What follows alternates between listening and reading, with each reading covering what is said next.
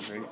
What are your expectations? I mean, when you head into camp right now, I mean, Kenny and Mike both said there's roster spots open. Are you thinking about making the big team, or are you thinking of maybe development? Or what are your expectations heading into this thing?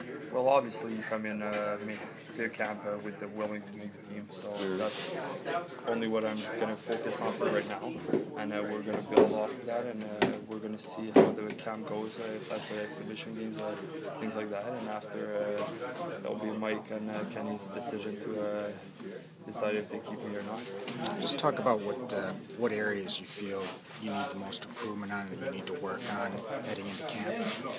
Well, obviously, last year and the year before, it was my defensive game and also my one-on-one battle. So I think through last year, I worked a lot on both aspects of that game. Obviously, it's not perfect right now, but I need to get better and better. That's how you're going to become a pro.